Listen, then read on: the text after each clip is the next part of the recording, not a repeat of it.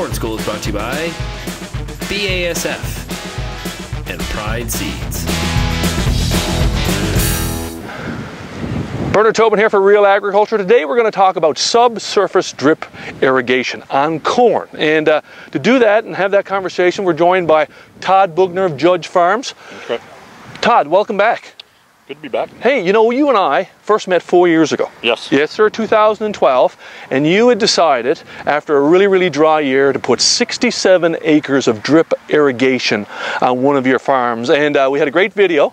And we had 27,000 views of that video on YouTube. And everybody wants to know how it's gone. So that's what we're doing here today. So let's talk about that. First of all, just describe in 2012 what you did. You've got tape running, as I say, 14 inches deep across that field.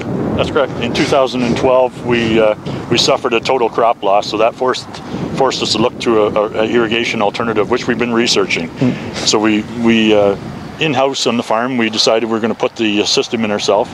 Like I said before, we built the applicator, we put the tape in on 14 inches deep, every 44 inches, and we broke it into the farm into 6 zones.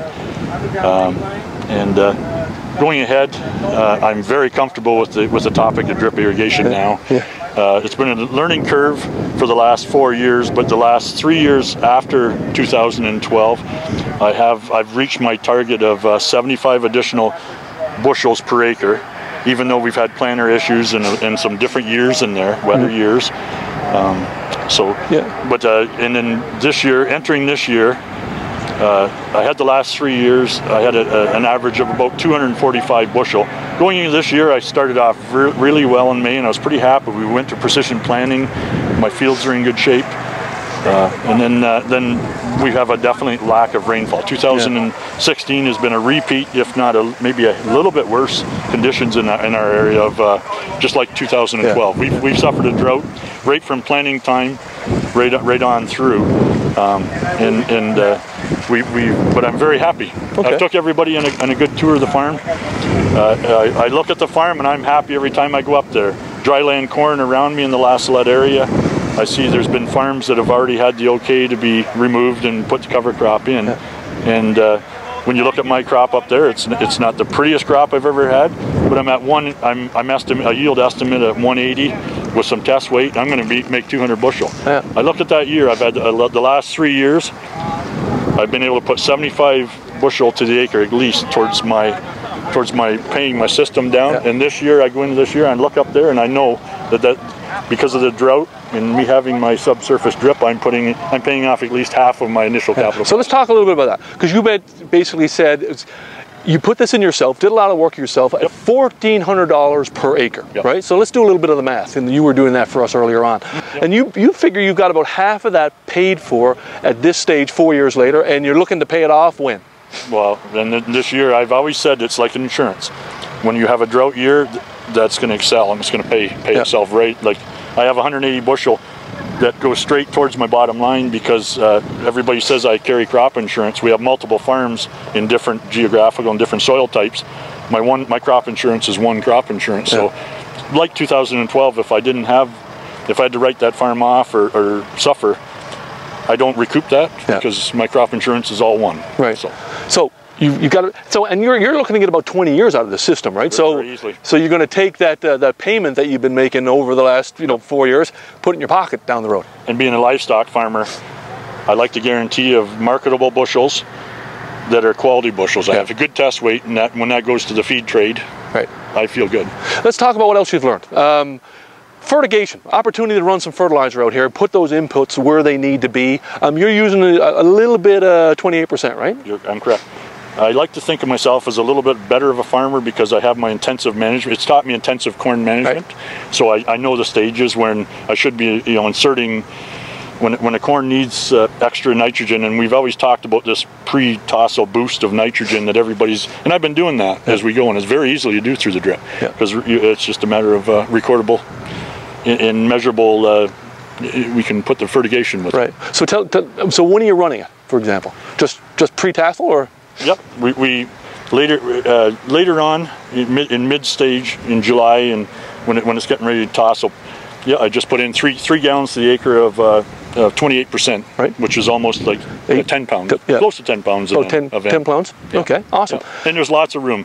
I'm by no, maybe in 4 years from now we'll sit here and maybe I'll learn more about fertigation. I focused on crop management, planting, getting everything in place, and now I got to work on doing that fertigation part. Yeah, let's talk about water. Now you've got a big challenge for a lot of guys and farmers is whether they have water, whether they can get permits, and whether they can draw. Yeah. You have a pond basically on the farm. Yeah, I have a dug pond when it's spring fed. I'm very happy to have it. It replenishes itself, and I spend time trying to reduce my water usage. That's my big thing. I want to use less water. I'm not saying drip irrigation still uses a good volume of water. It might be 2/3 of what I do with overhead watering. It could be. What about maintenance? I mean, and management. I mean, like, how much time do you spend managing the watering of those 67 acres? It's all about what you make your farm. I spend time trying to understand my water holding capacity of my soil so that I can turn it on at the optimum time. My initial labor cost was putting it in. Yep. My maintenance program after the fact is not. We flush continuously, and I'd say my electricity use is minor. So my cost later on is I would say not very much. I don't have a lot of maintenance cost. It's like keeping your. I refer to that system as if you have if you keep everything clean. It's like your furnace in your house. It'll last a long time if you keep things clean and look after it. Let's talk about, I guess, what you can share with other farmers, what you learned. Obviously, it really pays here because of this sand, and the fact that it's 30 degrees today and it's early September, and it's you've got some challenging conditions, right? Yes, I do. Yeah.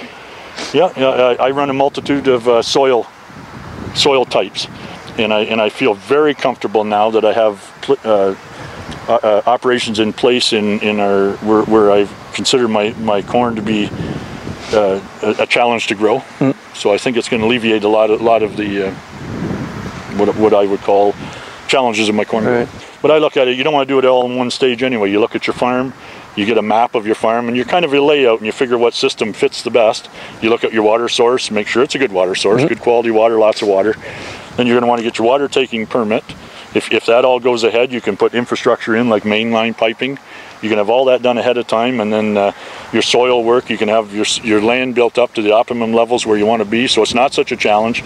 Your tillage, you have no compaction layers, and then you have a whole program in effect. And when you go to the table, it's you've already have 1/3 of your cost in. You can pumps and build, maybe a building around the pond. You can put all that in stages, and then so it's not all at once. Awesome. Overwhelming. Awesome. Because you're going to need some time to install and have measures in place, the cropping.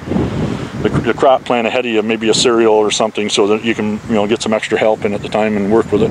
Great stuff. Hey, thank you, sir. It's been 4 years. We'll come back in 2 and see how you're doing. How about that? Look forward to it. Thank you so much.